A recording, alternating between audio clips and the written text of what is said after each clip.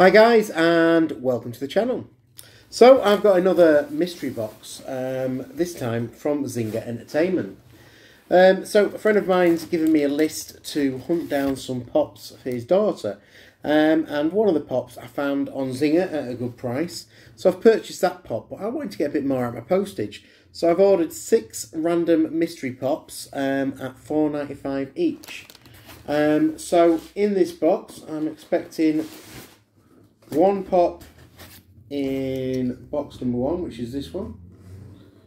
So I shall open that one very carefully so I don't damage it. I'm expecting this to be a BTS pop, and it is indeed. So one for friend Dot. She's into this Korean pop group called BTS. So he asked me, can I track some down? And I have got one of the ones on his list. So that was the pop that we bought from Zinga.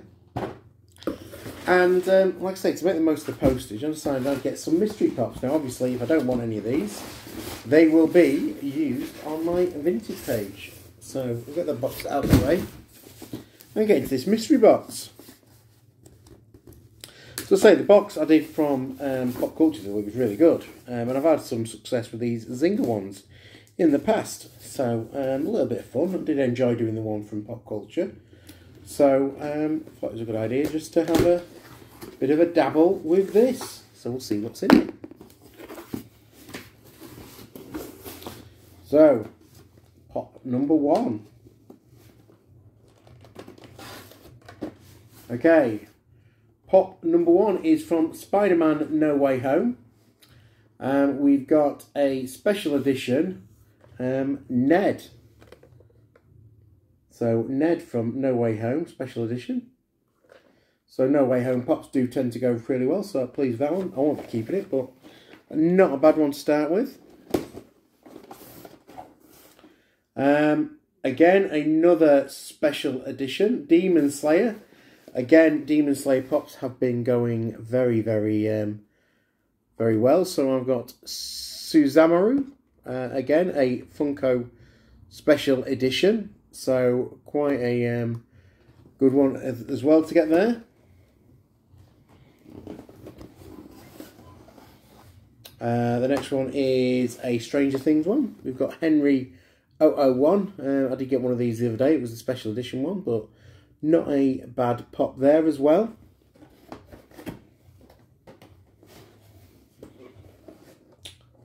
So the next one is from Peaky Blinders. We've got Alfie Solomons.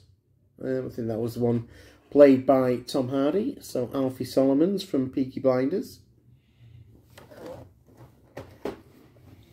Another Stranger Things Funko Pop. And this time I've got Nancy. That's not one I've already got one of. So another good one there in Nancy. And then finally, one I have got, I think, many times, and still trying to sell, we have got from Doctor Strange in the Multiverse of Madness, America Chavez. So all in all, not a bad box at all there. I will have a look and see what the value is, but each of these pops cost me £5 each. So I'm looking for £30 or above in value. Now obviously, if they haven't got a value on TPD, I will just give them the £13 standard pop value. But we'll have a look and see how I did with this, what should I say, Zinga Multiverse 6-pop mystery box. So guys, I have checked the value of the box. It's like I say, it cost me £30. And I've got a bit of a return value of 76. Should I sell them all at full price? The 2 stars of the box was Nancy. She's worth £17. And then the top hit on the box was Alfie Solomons. He's worth £19. 2 pops had no value, which was Henry. So I'll give him a £13 value. And Suzumaru from Demon Slayer. Again, no value as yet on TPD. So again, £13 on that. As I expected, the weakest pop in the box was American Chavez. Only coming in at £5. But Ned from Spider-Man Far From Home came in at £14. So like I say, you should get some really good value off of those pops, selling them on. So I'm happy again with that. And again, really pleased with that. So it's well worth having a go on Zinga Entertainment for a mystery box. But let me know. Have you ever had a go on them? What have you thought and what you found? But as I say, not too bad a box at all. Otherwise, if you haven't already, please subscribe to the channel. I do appreciate every single one of you who does take the time to do so.